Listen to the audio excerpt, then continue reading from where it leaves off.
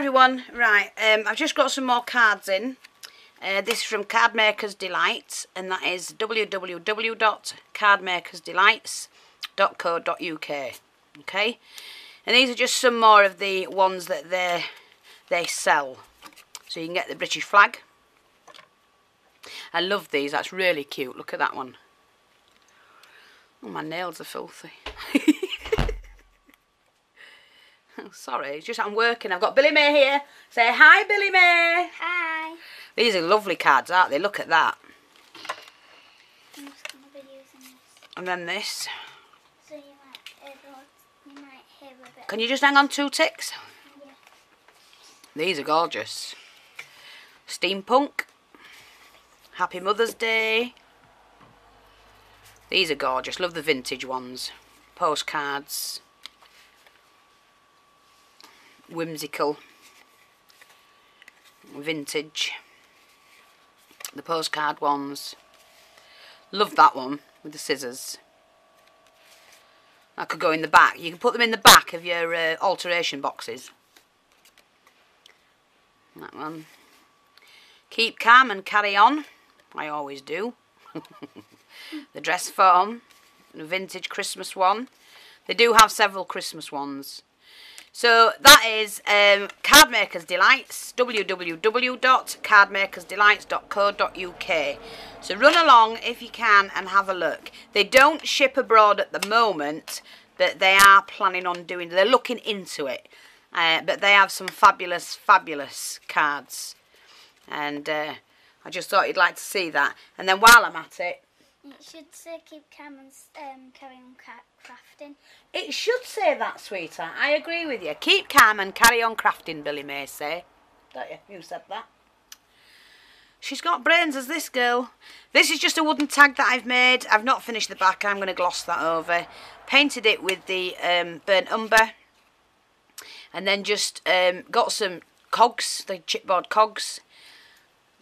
Done the vintage photo. Distress ink, and then rub some rub and buff over some gold, and then emboss those with the clear embossing powder. No, I didn't. I tell a lie. I did those with the glossy accents, and then used the pins. These are like the furniture pins, but my husband cuts the backs off for me. Just a minute. And then I use them like that, and I think they look brill. And I've just for decoration put a little bling here. And then glossed it all over. So that's with Mod Podge. So that's that. I'm just thinking. What are you up to? Just hang on a minute now so we wash properly, honey. I'm just making a sound saying what I want. Right, wait a minute. Let me see. Oh, this was the other project. I've just got another project that I want to show you. Let me make sure. What? Yeah, just hang on a minute. Where's the thing gone for this? Here we are. Are you online still? Yeah. Won't be a minute, I'm nearly finished. Right, this is another project I did the other day. Not keen on it now, I've done it, but I did use the cards. That's from Cardmaker's Delights. I do like this, and then these are little vintage porcelain. It looks like a stack of letters. Using the crossover, but I've used card. This is craft card. This is the corner punch that I got the die the other day. Just coloured it with vintage photo. This was a button, so cut the back off. Just decorated it with a white gel pen. Made one of these. I showed you how to do that. I'm going to cover that because I don't like that showing. And use some various flowers. These are the Wild Orchid craft flowers. Some vintage lace with a vintage picture. Again, this one is also from Cardmaker's Delights. And I've just glossy accent on the pot, flower pot. I did glossy accent the flowers and the straps. So that's just a little project that I've done there. Now, I'm just going to move those out the way. Put that card in my box. This is my box full of cards from people I buy from. And then, let me just shift this out of the way. I've just got this to show you now. This is that, oh, what do they call that stuff now? Can't remember. It's that, yeah, it's Shabby Pink embossing powder by Stupendous. And I got it in the other day and I thought, I wasn't really keen on it, to be honest. What I do like it without the glitter. There's too much glitter in it for me. If they didn't have glitter in it at all, I would prefer it. It would be more shabby chic. Yeah, it's this one. Shabby Pink Embossing Enamel by Stupendous. And I like it, but I don't like the glitter. It's great if you're doing butterfly wings and things like that. That would be fabulous. But what I'm going to do, I've got an idea.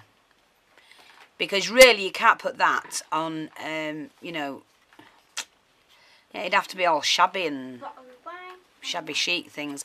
But the reason why I was doing it, I was just testing it out and just to tell you what it's like.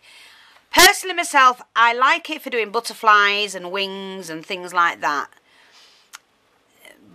Yeah, but I'm not struck on it, to be honest.